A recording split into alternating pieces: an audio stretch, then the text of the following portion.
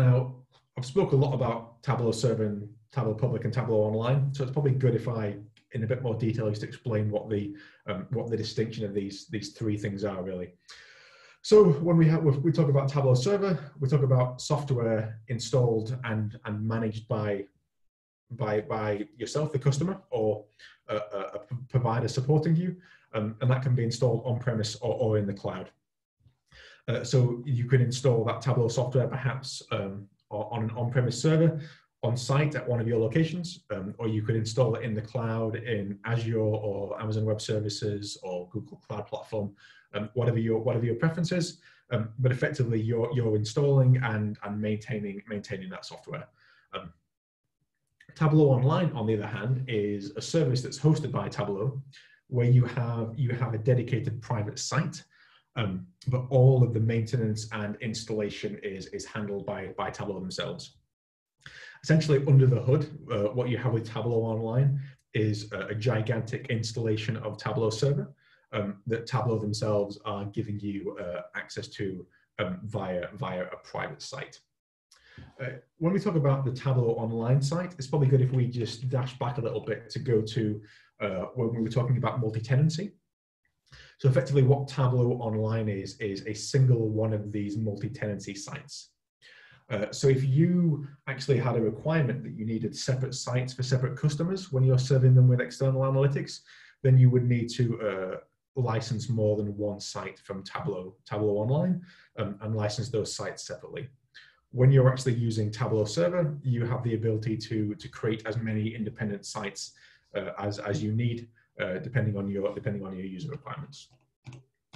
Now, finally, Tableau Public. This is very rarely used, but there are some instances where it can come in useful. It's essentially a free service hosted by Tableau where all the content is public. So if we look at the dashboard that I actually embedded before, you can see that this is Tableau Public, and this is a dashboard which was embedded just solely for this demonstration. Similarly, it's possible that if you owned a newspaper perhaps and you wanted to embed a data visualization in a web page of that newspaper, then you could construct the visualization using Tableau Online, and you could embed it within there. Perhaps if you had a public blog site that you wanted to maintain, then again you could use Tableau Public to actually embed that.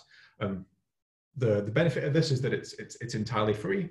The only drawback is that because it is public information, anybody with web access has access to view your data. So it's not appropriate for anything where there is any privacy or security that you need to actually apply to the data itself. And just kind of going through a few of the kind of the distinctions here. So one of the other considerations when you're deciding between Tableau Server and Tableau Online is the licensing scheme. So predominantly, Tableau is based on user licensing. So you pay a monthly fee depending on the number of unique users that you have, and that's what we refer to in user-based licensing when we talk about that here. Now, Tableau Server actually provides two licensing models. One is user-based and the other is core-based. Now, for core-based licensing, you actually license the number of processor cores on any server that you're using to install Tableau Server. So effectively, what you're using or what you're licensing there is performance and not the number of unique users.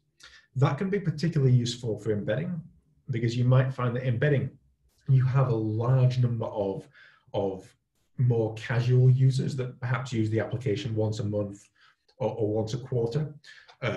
But they don't use the application for very long, in which case the ability to have core-based licensing it really allows you to cater for those large numbers of more casual users.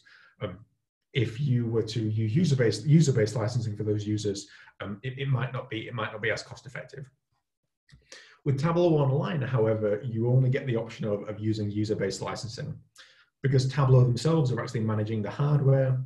There's no way of restricting the performance capacity that you would have from the Tableau Online site, so only user-based licensing is available. Now, the asterisk here is because the user-based licensing on Tableau Online has a slight cost increment over the user-based licensing on Tableau Server. And that's reflective of the fact that you don't actually need to deploy your own hardware when you're deploying Tableau Online. So the cost of that hardware is something that you don't incur, but that's obviously something that has to be invested for by Tableau in order to provide you with that service. So there is a cost differential there, and typically that cost differential is what you would expect if you actually were to invest in your own hardware to deploy that yourself. With Tableau Public, obviously there's no licensing required. All of that is managed by Tableau, and you get access to a free service. When we talk about authentication, as we discussed before, Tableau Server, you have the option for using single sign-on, but you also have the option for using trusted authentication. When we talk about Tableau Online, you only have single sign-on and no trusted authentication. Again, Tableau Public, you have no authentication required or provided there. For maintenance, Tableau Server, it's handled by the customer or partner. This covers things like initial installations, backups, upgrades, typical things that you would experience with on-premise software.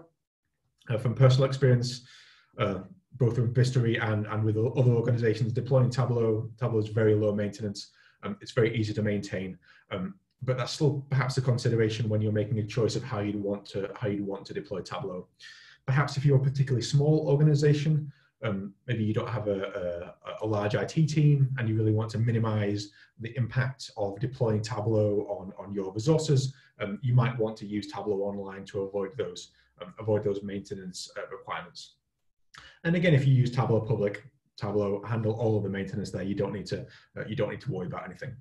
In terms of the location, Tableau Online and Tableau Public are purely in the cloud.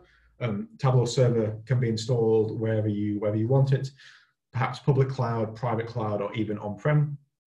One of our customers is a defense contractor, and they have a requirement that Tableau Server is totally air-gapped, so they have absolutely no connections to the outside world whatsoever. In which case, yeah, Tableau Server is a clear choice for them, because you've actually got you've got that complete security that there's no connection between Tableau on the